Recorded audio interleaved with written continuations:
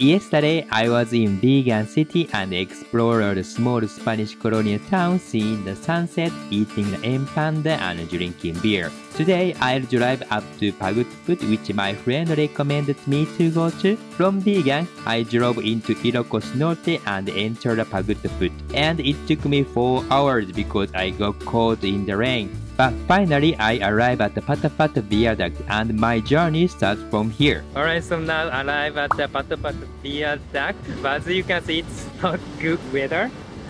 It took me 4 hours to come here from Vigan. It was good weather in Vigan, but here it's not that so good. But the kind of structure of this road is like really nice. That's something my friend recommended me to come. Yeah, that's it. But the road is really good. I hope the weather is good and sunny. And then also there's some people stopping by and taking a picture time to time. Yeah, it seems like a really famous tourist spot. So yeah, I'm gonna go to the next stop, which is I think a beach in Pagudpud, I guess. But I don't think the weather there is gonna be good. But yeah, I'm gonna go there just to see. So yeah, that's it. So see you in a second. Leaving the viaduct behind, I drove in the rain to go to the Saud Beach.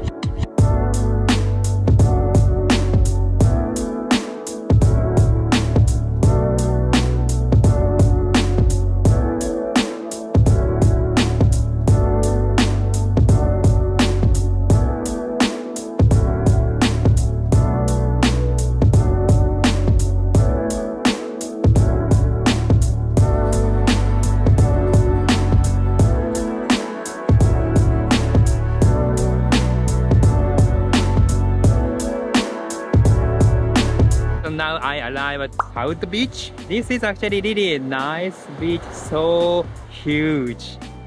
It's not that exactly white, just like we have in Cebu, but it's really nice. Kind of look at this side, it's so huge, it's so spacious. Yeah, it's better to come with a friend or family and spend one day here. Yeah, unfortunately weather is kind of windy, cloudy, but I really like this beach. Also, we have a cottage over here that's extra fee, and the entrance fee is 50 peso for the foreigner like me, and 20 peso for the locals. I didn't expect that Ilocos had a beach like this, but this one is really nice beach. I just came here to just drop by, so I'm gonna go down to wind turbine place, windmill place, whatever you call it, and then we're gonna watch the wind turbine from the hill on my way to go back. So I hopped on my motorcycle and drove to the viewing area, and while driving, it became sunny.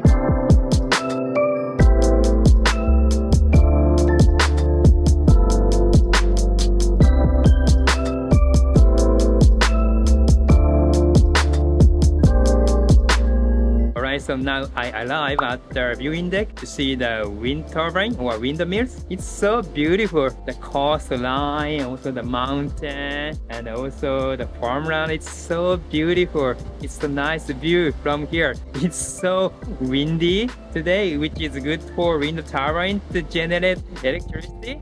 It's not good for my driving, but yeah, it's really nice place. And I just realized when I check on Google Map, actually I can get closer to the wind turbine, so I'm gonna drive down to get closer to the wind turbine. So yeah, see you in a second. So I drove down the hill and then go closer to the beach.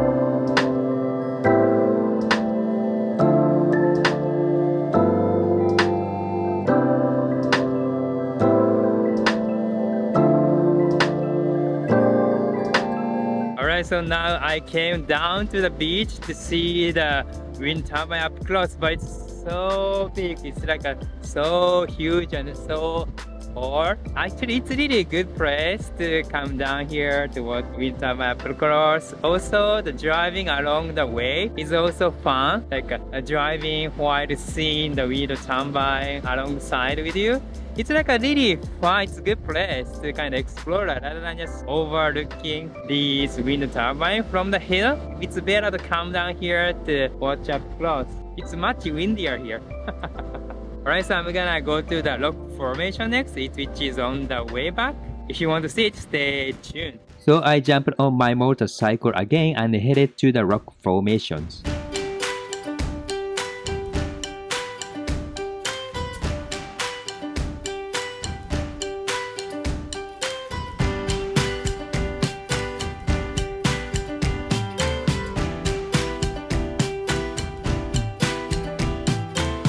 I just arrived Kapurpurawan rock formation, but I think this place is not all about the rock formation. It's more like a wind turbine. It's like everywhere.